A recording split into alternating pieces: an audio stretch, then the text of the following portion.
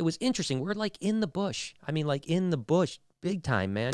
And you're watching Checking In Clips. So we went to Mexico. Just before the Rona, and I love the shampoo. No, I love the shampoo and conditioner at this resort, at the Secrets Resort.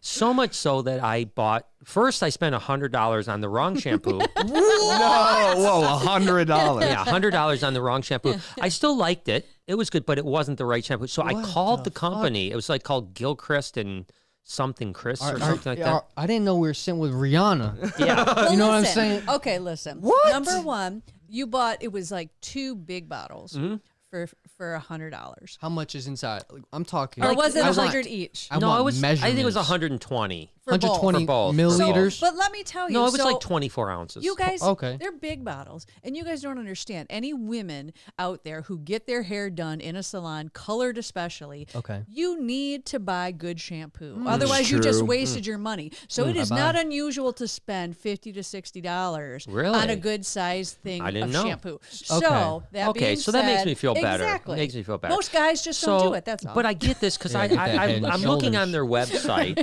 I'm looking on their website and I'm trying to figure out like, oh, this looks like that shampoo because I love the smell. The smell was just really cool. It's called Spearmint, Spearmint something. I don't know what it was called. Let's make it up. Aloe. Yeah, Spearmint aloe. So the point is I liked. Number one, it makes my hair glisten. So soft. Feels so soft. You just keep saying, feel my hair. Yeah, I just keep saying, feel my hair. It's so soft. Oh, yeah. But the fact is, I really like the smell. Well, this new shampoo that I bought it wasn't the right shampoo. So I literally called the company. They're UK based, by the way, in the UK. And I called them and I said, what shampoo and conditioner do you sell to Secrets Resort in Cancun? Okay.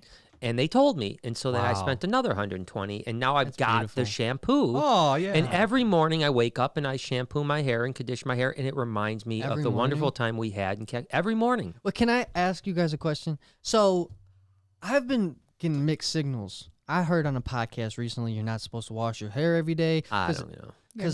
Because what's wrong with it, though? So when you wash your hair every day, it strips the natural oils and stuff out of it. Gotta keep it oily. You should not do it every single day. But I like that smell, man. It starts my day off so good. I love Can you. I touch the? I love you, but Where? I'm not gonna allow that lie to go. You do not wash your hair. Wow, that's fucking soft. It's soft, right? What the hell? It's like a horse's mane. That feels like it should be at the end of a longsword, right at the butt. Holy shit! So there you It's go. soft. That's what you get for good money. Wow.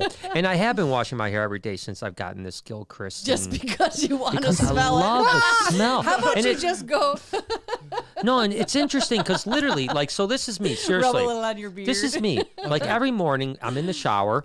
And then I'll even like put the shampoo in my hand. And at first, there's nothing, right? No, I don't smell it. As soon as I put it on my hair and that smell wafts, all of a sudden it just brings me right back to Mexico. About the waft. I was just wafting about 15 minutes before the podcast. Yeah. My mom, she handed me this soap bar. And, and some other sort of chemical stuff. I don't know what it was. Some people sent us it. It's awesome, yeah. It was the handmade soaps. I was wafting it as you do scientifically because I'm a scientific man. I didn't know if you knew this, obviously. And you know, she just stuck it right up to her nose and it was just like, you know what I mean? She just railed it, and I was just like, whoa. Yeah, that's not how you do it. Good. That's not how you do it. But it's okay.